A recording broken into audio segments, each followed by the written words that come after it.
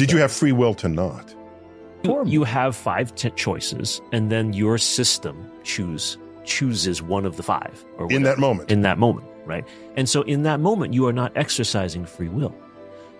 Did you set it up, though, with free will in the past so that you could react this way deterministically, but you actually were in control of the circumstance, right? Here's another physical example of that. A football player is trying to sack a quarterback.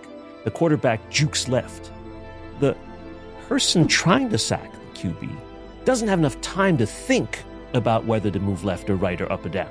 It has to react based on years of training and practice and experience. So in that moment, that action is not free.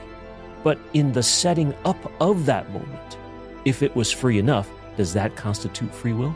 From a physics perspective, it might not. Then again, from a psychological point of view or from a biological